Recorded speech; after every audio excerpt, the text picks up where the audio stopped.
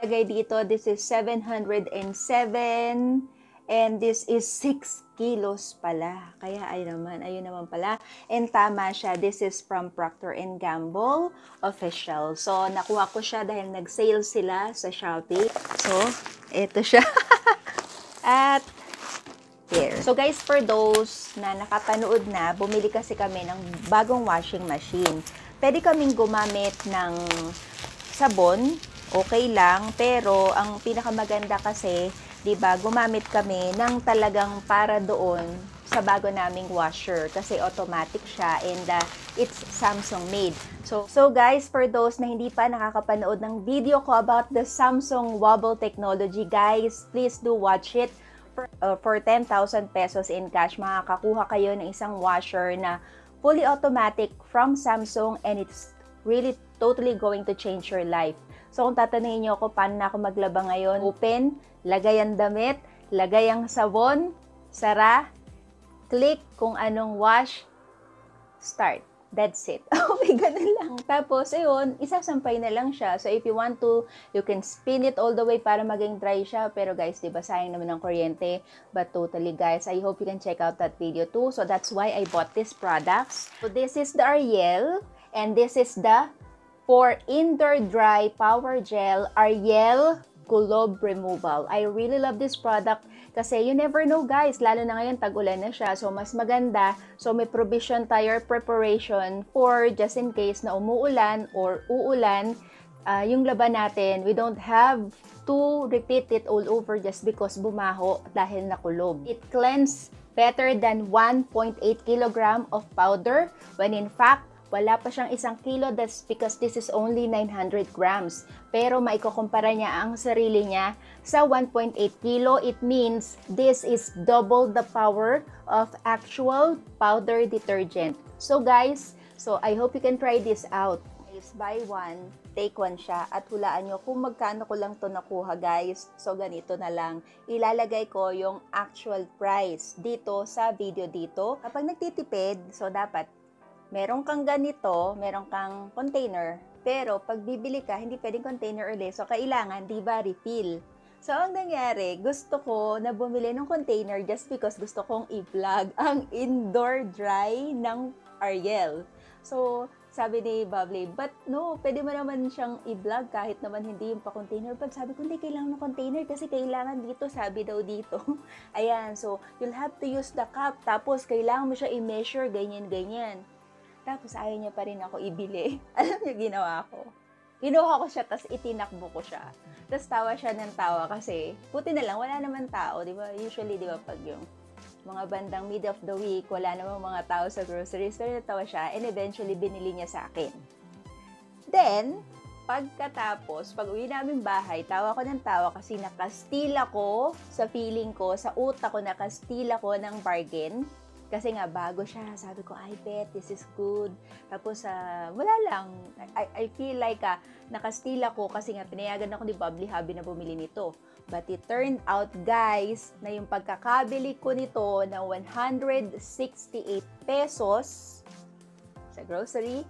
Alam nyo, guys, pagpunta ko sa Shopee, makakakuha ko ng 2 ganto all for 168 pesos or less. So, tawa siya ng tawa. Tapos sabi niyo sa akin, see, kung naghintay ka, kung chinek mo muna sa internet at hindi ka bumili ka agad. Kasi mahilig tayo, di ba guys, lalo na yung mga babae, we buy on a whim. So, feel natin, may nakita tayo, bibili na natin. Pero kasi asawa ko, hindi siya ganun. Talaga siya si Mr. Frugal. Kasi ako, si Frugalicious. So, frugal ako, pero magastos pa rin ako. Pero yung asawa ko talagang frugal. Asawa ko talaga si Frugalito talaga yon. Through and through, frugal talaga siya. So, ayun guys, yun ang lesson nitong Ariel. So, gusto ko lang i-share sa inyo kasi nakakatawa talaga yun, di ba? So, before you buy anything, might as well for you to check it first. And then, make sure that it is really needed in your household before you make a purchase. Kasi if you really need it, after a week, kahit isang linggo mo siya, or even tomorrow, even after 3 days, kung kailangan mo siya, talagang kailangan mo siya. O diba, ito, buy one, take one. Buy one, take one. So, sabi ko nga sa asawa ko, honey, bilhin mo na to. Kasi for 700 pesos, so, July ko po to in order. So, covered na tayo ng detergent up until Christmas. So, pumayag naman siya. Alam, pag okay naman, pag tama naman yung strategy mo sa paggastos ng pera, hindi naman talaga ako binabawalan ng asawa ko. Mabait naman kasi yun. Kaya lang, pag alam niya, alam mo yun, laro lang. O kaya trip-trip lang. Nako, unang-una mo siyang hep. Get it back. So, think about it. Para alam mo yun, stop, look, and listen. Kumbaga siya, lagi siyang stop. Ako dati, laging go, pero ngayon, yellow na lang. At your own risk. So, tingnan na natin siya. Meron tayong, ayan. So, Ariel. But remember, okay, magkaiba sila ng container at magkaiba din po sila ng flavor or ng scent.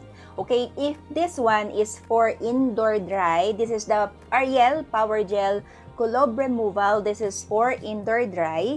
Ito namang set ko ng 4 pieces ko ng Ariel. So guys, this is the no bleach added, low suds for easy rinsing. This is the Power Gel Ariel, soft and gentle. Okay, this is for babies too. So just in case, okay, may babies kayo, may children kayo, so maganda siya, so contra allergy.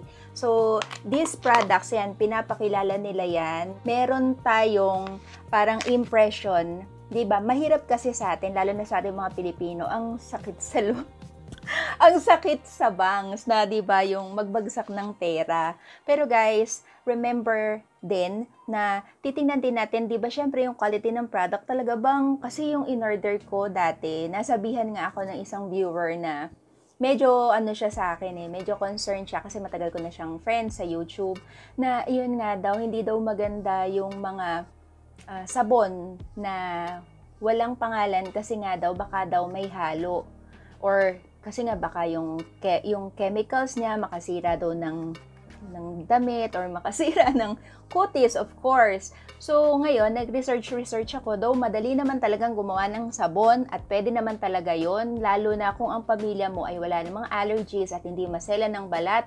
Pero guys, you know, if there are other ways na makakagawa tayo ng paraan para makagamit tayo ng mga quality products, lalo na, di ba, may pinag-uusapan tayo na automatic washer. So, hindi basta-bastang sabon ang dapat na ilagay natin doon. Kasi remember guys, di ba, may mga residue siya. So, maaari ito makasira ng makina ng ating kasangkapan. May na-research din ako na may recommendation kasi sila sa likod. So, madali naman siyang maintindihan. So, 1 to 7 pieces daw na damit, parang hanggang dito daw siya. Ayan, meron kasi siya. Ayan, tumapon. Ayan, so ganyan na itsura niya. So hanggang dito po daw siya, pero pag 7 to 14 dito halos nasa gitna. Pero guys, alam niyo kung anong ginawa ko, kaya hindi ako takot bumili ng ganito at ang lakas ng loob ko magsabi na hanggang Christmas. Alam niyo ang ginawa ko, gumamit ako ng ganito, kinalahati ko ang paggamit ng sabon, but then bumili ako ng low grade na baking soda sa palengke at hinalo ko siya. Guys, alam nyo, of course, hindi nyo siya ilalagay sa same na lalagyan ng sabon kasi may lalagyan po siya ng sabon. So, lalagay nyo yung sabon dun sa lalagyan ng sabon sa automatic washer, pero yung baking soda, ilalagay nyo na sa damit, or mas maganda pa nga kung mga maninipis na damit ito, pag maduduming damit, pwede niya idiretso. Like katulad nung ano ba yan, mga pantalon, mga shorts na pang basketball, ay mga pangharabas, alam niyo yun, yung for activities talaga, for work, rough work, okay? Pero yung mga masasala ng damit, mas maganda kung gagamit kayo ng 1 cup ng baking soda, mas maganda at least i-dilute nyo muna, hindi i-dilute parang tunawin nyo muna at least sa 1 tabong tubig, tsaka nyo siya ilagay sa damit ng diretso, tapos tsaka nyo hayaan tumakbo ang washer nyo at makikita nyo guys, hindi nyo kailangang sundin ang recommended na amount na ginagamit ng mga ganitong produkto kasi guys, makakatipid kayo. Ito palang dalawa, magkapareho, pero ito iba din. So guys, so isa na lang. This is the Clean Better Than 1.6 gram powder. This is the Power Gel Ariel Kulob Removal for Indoor Dry. In order natin magkaiba, okay, so this is anti-kulob, this is for sensitive laundry. Okay, ito naman si anti-kulob na refill para naman siya dito. Pareho silang anti-kulob. Okay? So, thank you so much, Procter & Gamble. Thank you so much for the buy one, take one. But this is not a sponsored video. Pero kung may mag-sponsored, good. Okay? So, thank you and bye!